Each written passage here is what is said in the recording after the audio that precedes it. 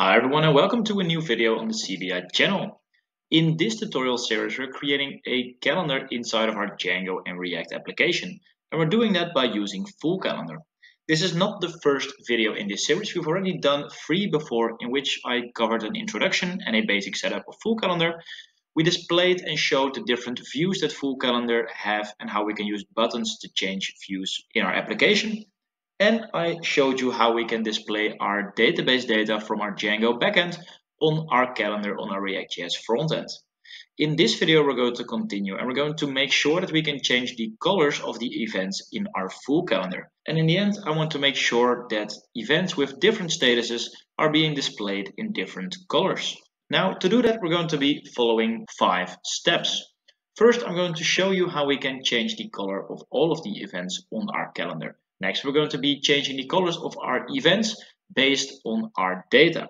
And what we're going to do is we're going to add a status field to our API so that we know what we want to use to determine the color of our events. Then we're going to set that status as the class name inside of our FullCalendar so that the status is reflected in the code in the front end. And then we're going to use CSS to set the color of events based on the data. And in the end, it will look something like this. And you can see that inside of my front-end code, I have duplicated the results of our previous video into my calendar 4 and into calendar 4. So we'll be using that as a start point for today. Now the first step is all about changing the colors of all of the events on our calendar. And if we go to the current way that our calendar is set up, you can see that all of our appointments are in this blue color. And if we go to the FullCalendar documentation, we can see that we can change the background colors of our events by using a parameter called event background color. And we can use this to use different CSS color formats to change the actual color of the bars.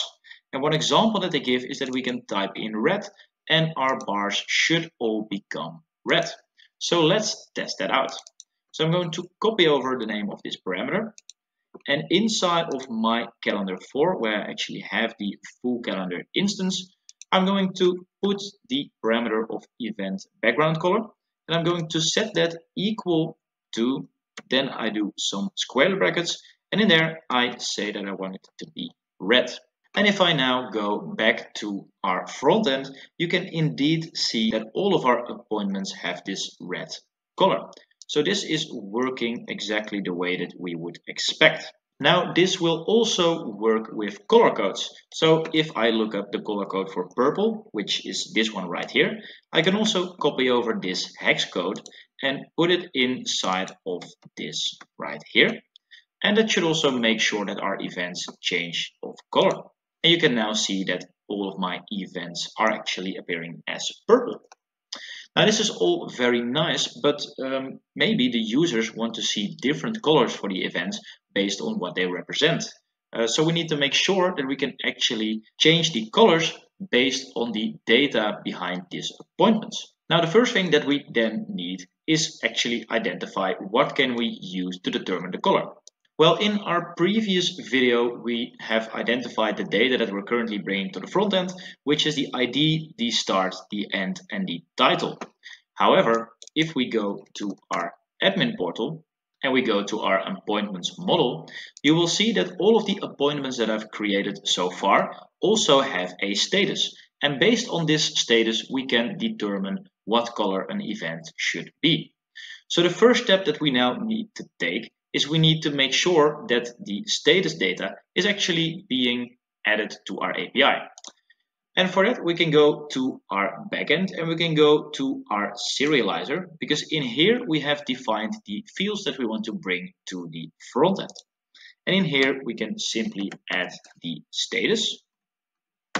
And just like that, this field will now be added to our API.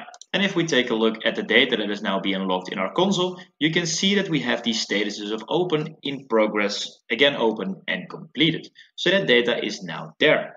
Now the question is, how are we actually going to change these colors based on the status? Well, the way to do that can actually be found in the event object. in the FullCalendar documentation. And this page describes all of the different props that we can give our events. And one of them that you can see down here is class names. And class names make sure that a certain part of your data will appear as the class name in HTML. And that actually means that if the name is in HTML, we can use CSS to determine the color based on the status. So what we need to do now is make sure that inside of the events, we have a field called class names where this status is going to appear. And to do that, we can go back to our backend code, and we now just need to make one simple change, and that is making sure that the field does not appear as status, but as class names inside of our API.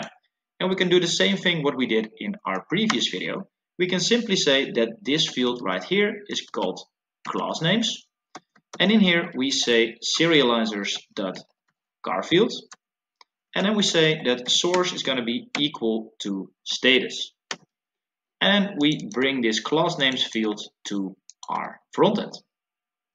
And now when we reload our frontend, we should see the status being named in the classes.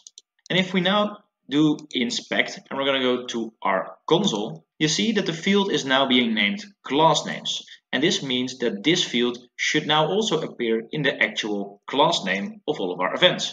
So if we click this arrow thing right here and we select our appointment, it will go to the actual element of the appointment. And if we then go a little bit up top right here in this A tag, you can see that it mentions the word open, which is the status of this event. And the same thing goes if we select something again and we go to the appointment 4. You can here again see in the A class that completed is being mentioned in the class name. So this means that we can now use this to actually change the color. And to do that, we can use CSS. If we go to our front end, you can see that we have a file called app.css in here.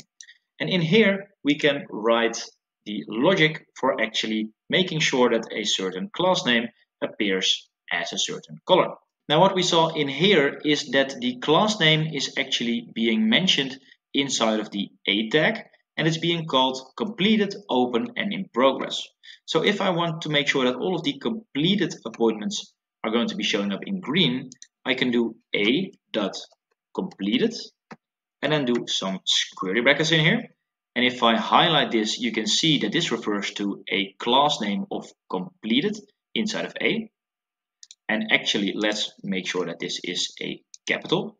So it also reflects that right there. And what we can do now is set the background color equal to green. And let's save this now. And then the last thing that we also need to do is we need to make sure that our app.css file is actually being applied on our calendar 4. And to do that, we can go to calendar 4 and we can do import and then do a ... and then a slash. And then we're going to do app.css. And this makes sure that the CSS is being applied on this file. So now let's go back to our front end and hopefully the color has changed. And we actually need to make a small change as well, because for this to actually work, we do need to make sure that the event background color right here is not being used anymore. So I'm just going to comment out this event background color so that we can use CSS to actually determine the color of our events. And if we now go back to our front end, you can see that our appointment 4 does now appear as green, while the other events are blue again. So this seems to be working just fine. Now we can also do this for the other statuses that we have inside of our data, and those statuses are in progress and also open. So if we go back to our app.css file, I can copy over this statement right here, and I can say that I also want to change something for a.open.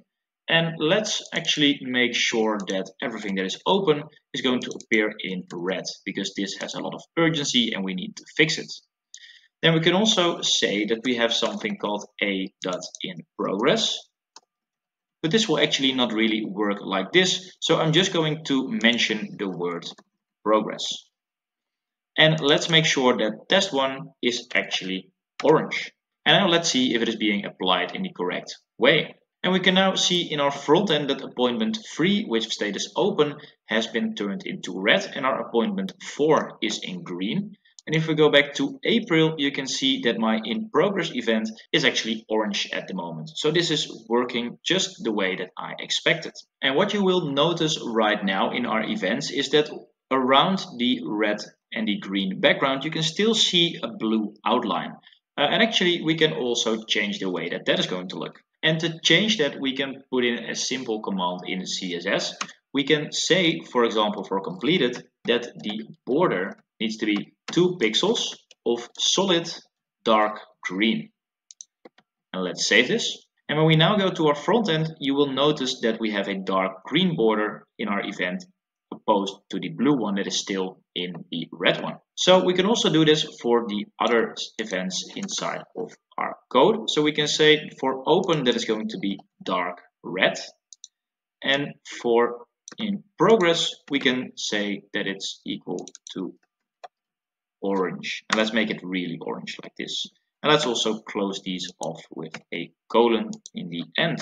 And if we now go to our front end, you can indeed see that we have now a nice border around all of our events, making sure that the blue is not there. And that is how you can quite easily manipulate the way that your events look based on a label inside of your data. And that is actually all for today. In the next video, we're going to continue and we're going to see how we can filter the data from our calendar so that we can filter on certain statuses or date ranges and make sure that it works appropriately with the calendar. I hope you've enjoyed this video. If you did, please leave a like and subscribe, and I hope to see you in the next one. Bye bye.